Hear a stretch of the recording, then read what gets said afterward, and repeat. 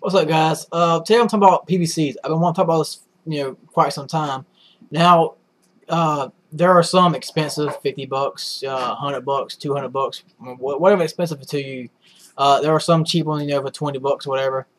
Now, before we get into actually buying PVCs, let's talk about why should you buy any PVCs. The first thing I have to say, some people always talk about money is the biggest issue. But it really is the room, because if you keep buying PVCs, yeah, they're going to cost a lot of money, but do you have enough room in your house? Where the hell are you going to put them at? I haven't been buying too many myself because I'm running out of room in my house.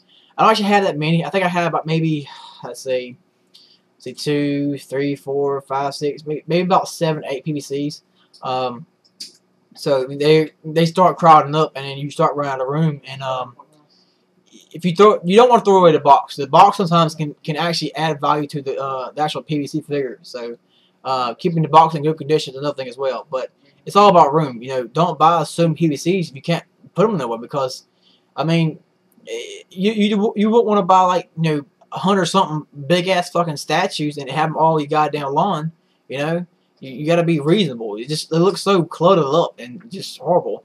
The second thing is money. Money, is. Some people say money is the biggest issue, but I think, in my opinion, money is the second biggest issue. What kind of PVC figures do you want to buy? Now, don't spend hundreds and hundreds of dollars buying a PVC figure, because that shit's gonna add up. It's just way too much money. When you're spending thousands of dollars on PVCs like this, that is just a bad mistake. Losing way too much money. So, if you don't have a good paying job, don't go out of your way to buy a figure. Either get a better job or just don't buy one at all. The third thing is, what kind of PVC figures do you want to buy? Don't buy any figures you're going to be embarrassed to show around. Like you see Makoto, got a lot of underboob going on. If you're going to buy, actually say a perverted figure, don't buy it. They got some worse, some bikinis and just in ludicrous positions and stuff, some naked. As here, I bought this character. I like the character design. I actually ended up finding out this is actually a hentai character. So yeah, but there are some PVC figures out there just really perverted. Actually, the only one I got actually really perverted, as you could think of, is, to be honest, Makoto. That's the only one I really have. I don't like buying these perverted figures. They just don't look right. Regardless, don't buy something you're not going to show around, because if you're going to buy a PVC figure and put it in your closet because you're too afraid of somebody seeing it, that's the whole point of a PVC anyways, to look at. It's a statue. I mean, someone don't buy a fucking statue and put it in the goddamn yard and hide it. Think about it, their ass touches the little kids and boys taking a piss in a water fountain, the ding-along hanging out and shit. It's fucking art, whatever you want to slice it, you got naked chicks and shit, so whatever you want to do about it. That's my opinion, the 3 biggest reasons. Now, let's talk about, the kinds of PVC, like the price values and stuff, and why should you buy any. Alright, well, if you're buying PVCs, more likely you're buying either, I think it's 2 or 3 reasons. I'll say 1, you're collecting them, like your favorite characters. Like Makoto is my favorite character from the Blaze Week fighting game series. Sango, we have right here, is one of my favorite characters from Inuyasha, and so is Kagome, and a few others. And then sometimes I just like the character design, like this hentai figure. Then you got some that just you sell for profit wise. Like, you see Kagome back here. That's actually a cheap figure. When it first came out, I think it was selling for like maybe $18, $25 or so. I had bought it about a couple years after for $50. Now the figure is selling for $250, sometimes $300, on eBay. Sometimes you might get it a couple, maybe about $50 cheaper. So, and Makoto, I bought her this year, and I believe it was last year in October. So it's coming almost to a full year, and I paid $80 just for her, and now she's selling for $250 roughly, around that price. So sometimes you can buy a cheap figure like Kagome, and a few years down the road, they're worth a lot of money. And then sometimes you can buy, a figure that's a little bit more expensive and worth a lot more money. Now, let's take, as I showed you guys before, Tia Holiday over here. She, on the other hand, is not worth jack shit in my opinion. I bought her thinking that, hey, she might, you know, be worth some kind of money down the road, but no, she ain't. She's only selling for about maybe $105, $110. That's the same price when I bought her as. I thought she would, because she came out with these changeable pieces, but it's not. Sometimes it depends on how popular that character it is, how old the figure is, and sometimes it does depend on fan service. You know, like Makoto or Nail. Nail is selling for about $300, $400 something, depending on where you go to. Sometimes $200 if you're lucky. You know, so it comes down to how old the figure is, how rare it is, what does it look like, and the popular of the character.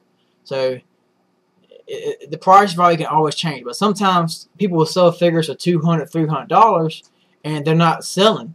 So if they're not selling, they're not really worth that amount of money. People don't want to sell them for, you know, under price. For example, Sango, I have seen her on eBay plenty of times for about $100 or so. You know, she's really hard to come by, and I managed to find it on Amazon for $50, surprisingly. So real good find. Kagome, on the other hand, now she's being sold for $250, and she you know, is selling about $250. I looked the last time somebody sold her as about $220. So sometimes a $250 and $300 price value could be overpriced, but she's still selling for at least $200. You know, so it comes down to the right collector. There are a lot of things to consider in the price and how much value is. Now you've seen, I think, a few channels like Mega Man and For Neverworld. They actually bought it for PVCs. Now sometimes these are actually more like cheaper PVCs. You know, these kind of PVCs you can actually buy with, you know, a decent job. You know, now does that mean they're cheap figures? No, not necessarily. They actually can look, you know, detailed and stuff. And those PVCs can actually jump up the biggest price. Like what was it? Kagome figure, as I was showing earlier. Well, I went back actually, being sold for $20. Now within a few years down the road, she jumps to $250. You know, $200. And I got a few for Nami, you know, Luffy, Zoro, sell for $10, $20 something, whatever. Worth a lot of money now. So sometimes, you know, the actual price when PVC first came out doesn't actually matter. It just depends on time and how rare the figure becomes. Now, when say PVCs, now the two reasons you want to buy them is, you know, sell them or just collect them. Collecting just seems pretty obvious. You know, you're gonna buy a figure that you see from the TV series, whatever, in games.